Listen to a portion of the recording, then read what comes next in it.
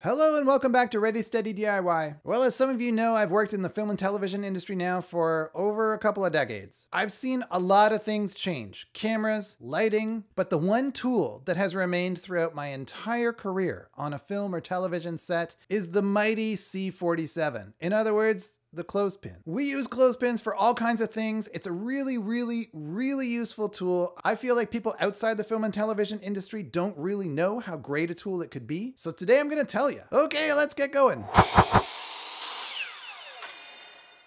So the first application for the clothespin on a film or television set is in the lighting department. Up until quite recently, we have used lights that get really hot. And there are barn doors on the front of most lights which help us to shape and direct the light. In front of those barn doors is usually where we would use clothespins to clip lighting gels that would color the light or diffuse the light or otherwise modify the light in some way. Clothespins are super useful because they clamp right onto the doors. If there's a little bit of wind, it resists the wind. But because there's heat there, the wood of the clothespin generally resists that too. The wardrobe department often uses clothes pegs. If a shirt isn't fitting quite right, a performer doesn't look super svelte, take a clothespin around the back of the shirt, pinch it as tight as you need it to be, attach the clothespin, super svelte look. We use clothespins for holding paperwork quite a lot. You can take some snot tape to adhere your clothespin to the front of the monitor, and then you've got a perfect place to clip your script, or pen, or whatever you want. Sometimes you're on location, and you want to clip open a curtain that's just not cooperating. Clothespin to the rescue. The other great thing about traditional spring-loaded wooden clothespins is you can take them apart. When you take apart a clothespin, you've got two very small wedges that can be used for a whole host of things. Obviously, if you've got a chair that's wobbly, that kind of thing, a micro wedge like this is pretty useful.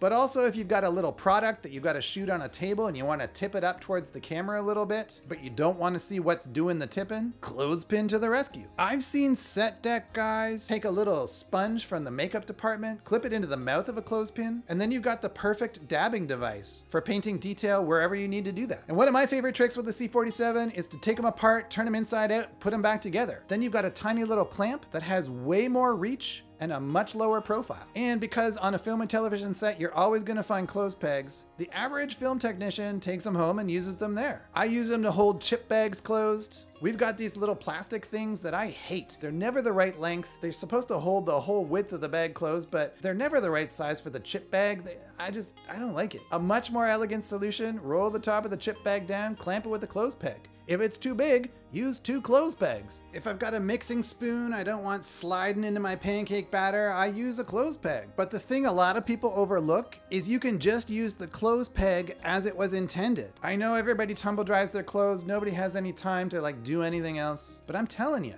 I love walking around smelling like fresh air and sunshine. And while there are some inconveniences to air drying your clothes, there are a lot of pluses too.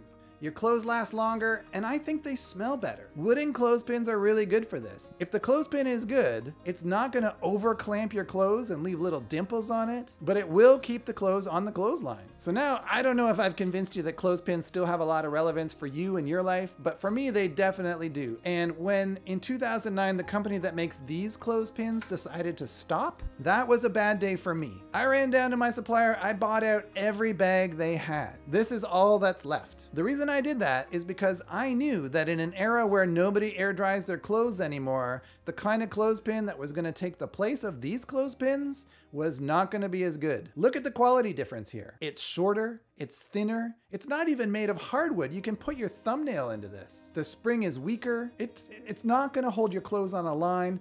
It's not going to be able to be turned inside out. You're not going to be able to do much with this at all. But this is the clothespin that you will find if you go to a big box store today and ask for a wooden clothespin. I just think that's kind of sad. I know not everybody wants to air dry their clothes, I get it. And maybe the time of the clothespin really has passed, but I don't think that's 100% true. I still find a big use for clothespins in my life.